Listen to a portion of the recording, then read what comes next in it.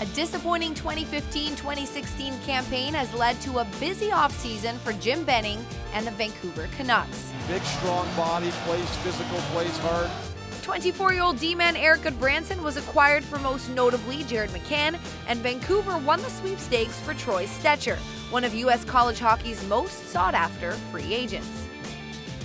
Also, crown jewel prospect Thatcher Demko signed a contract with the team and will play in the AHL next season.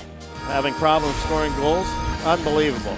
Goals were a problem for Vancouver last season. They scored 50 fewer than in 2014-2015, so take a guess at what they're looking for in the 2016 NHL Draft. Dubois scores!